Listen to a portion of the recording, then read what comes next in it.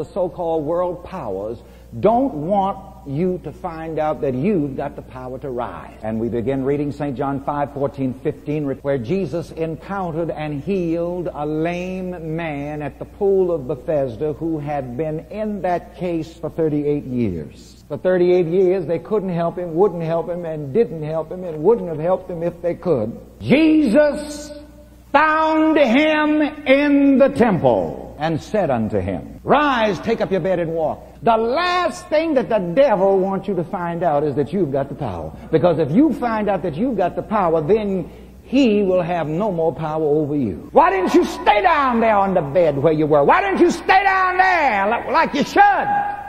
Why didn't you stay sick? What did you get up for?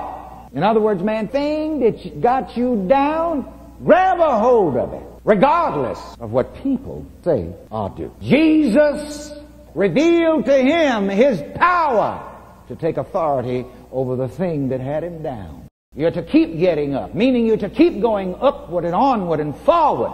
And I like that old cliche, every day and every way I'm getting better and better. Every day and every way I'm getting richer and richer. I'm going to keep succeeding and exceeding. And you see, you have to keep yourself in that rich consciousness, in that better and better consciousness. You have to keep getting up. And this is why you have to hang around people who are of a progressive consciousness. I want you to know that life is intended to be a progressive thing. You are made whole. Sin no more, lest a worse thing come unto thee. I'm not going through the pearly gates defeated. And the man departed and go forward into life.